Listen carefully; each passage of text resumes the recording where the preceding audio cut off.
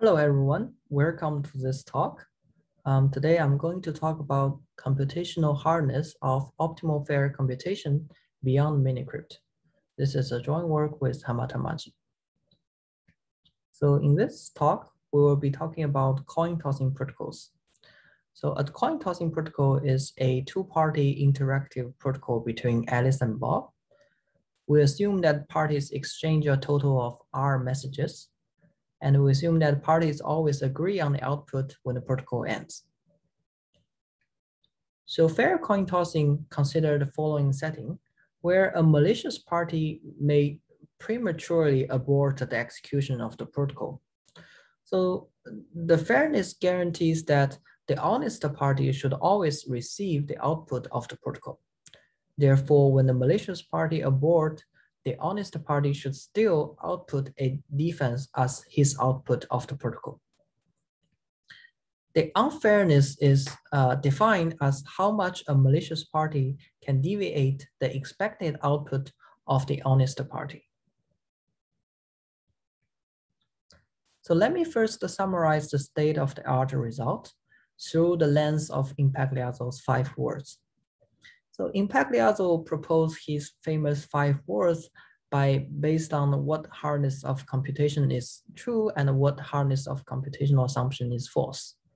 So for example, in Passyland is a world where even one-way functions do not exist. And Minicrypt is a world where one-way function and henceforth all the symmetric primitives such as commitment schemes exist, but public key primitives do not exist. And finally, Cryptomania is the world where all the primitives such as public key encryption and oblivious transfers exist.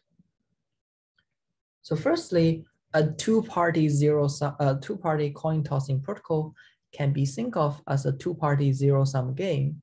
Hence, information theoretically, there exists an attacker that imposes constant unfairness.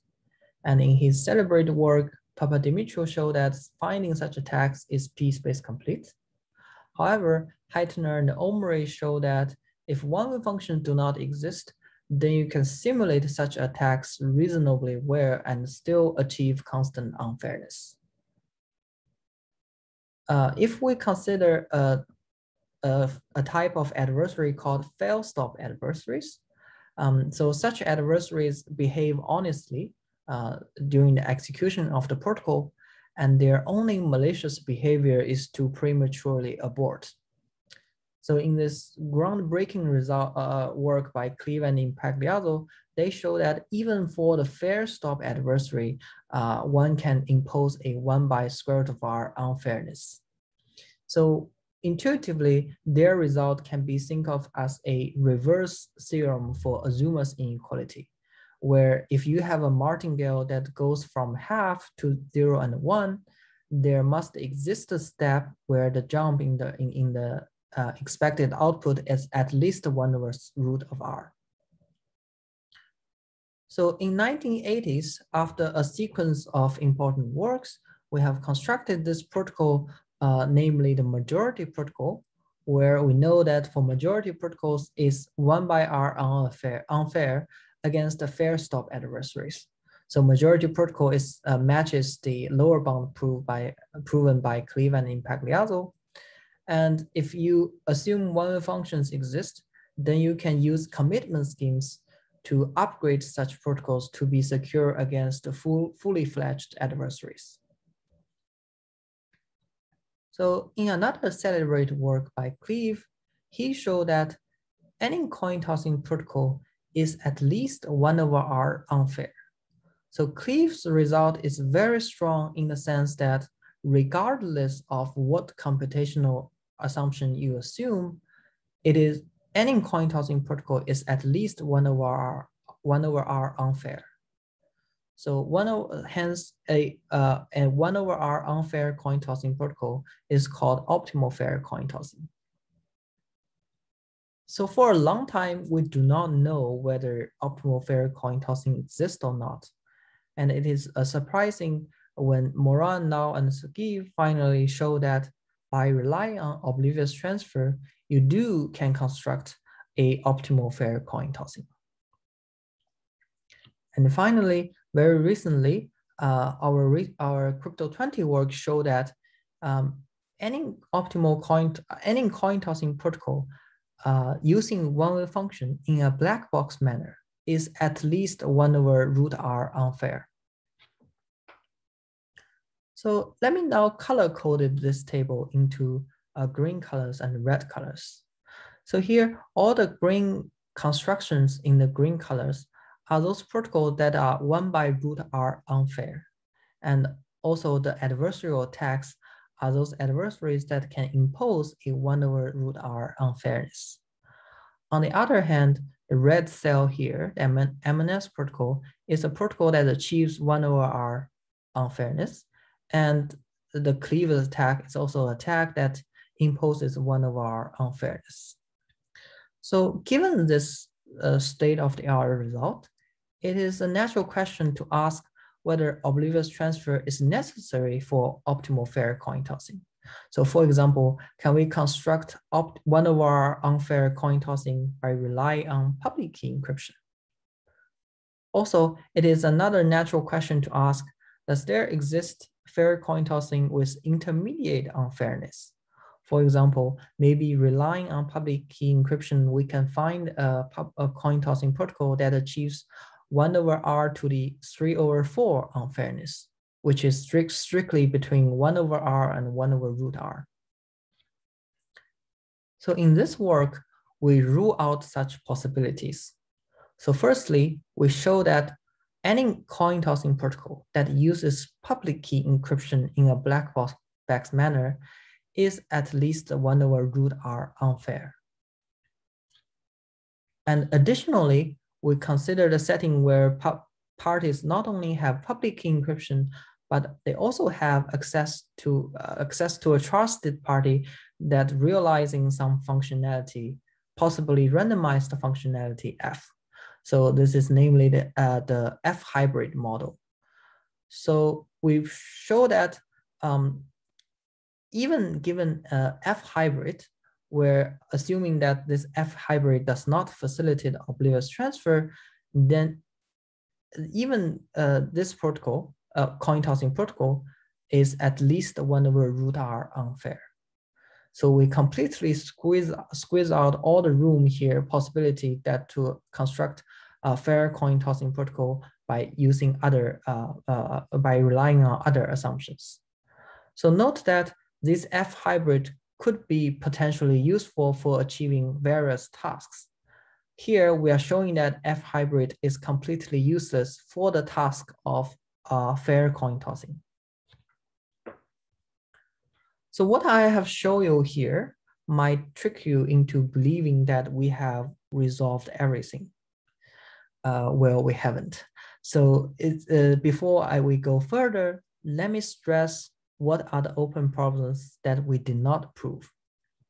So for example, one thing that we did not prove is that we did not present a set of oracles relative to which a secure protocol for F exists, but optimal fair coin tossing protocol does not exist relative to this set of oracles.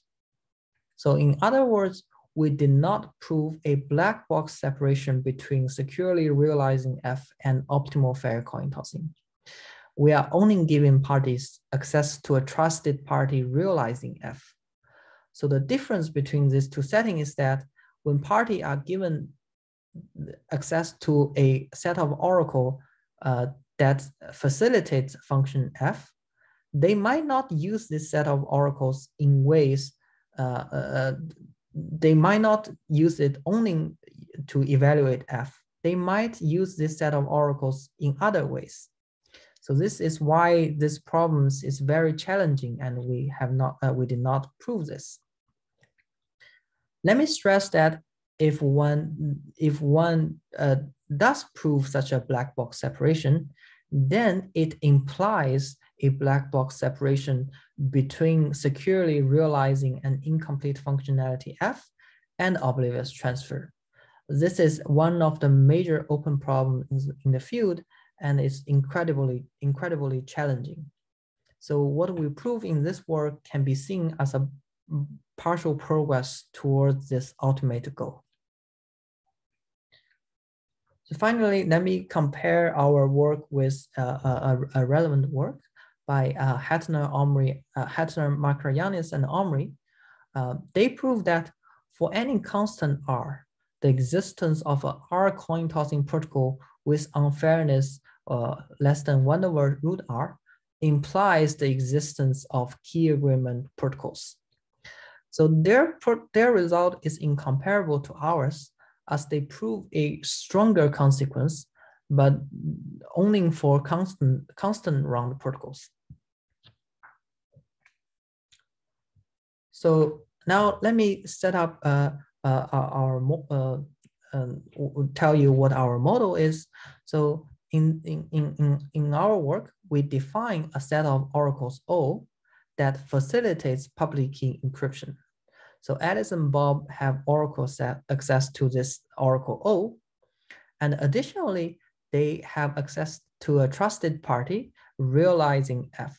So they can send their respective input X and Y to the trusted party and receive the evaluation from the trusted party. So it is important to note that this function F is realized unfairly. So that means the adversary gets to receive the output first, and then he may abort the protocol after receiving the output. And by doing so, he blocks the output delivery to the honest party. So the reason why we assume this F is realized unfairly is because if you are given a fair access to a fair functionality F, then perfectly fair coin tossing is possible. So for example, assuming this F is the functionality XOR, now consider this very simple protocol where Alice just sample her input randomly, and Bob also sample his input randomly. They just send their input X and Y to the trusted party and receive the output receive the output from the trusted party and output it as the output of the protocol. You can prove that this protocol is perfectly fair. So therefore, we assume this F is always realized unfairly. So given this model, what we prove is that there exists a fair stop adversary who could deviate the expected output of the honest party by 1/√R. And this adversary asks at most polynomially additional queries to the oracle O.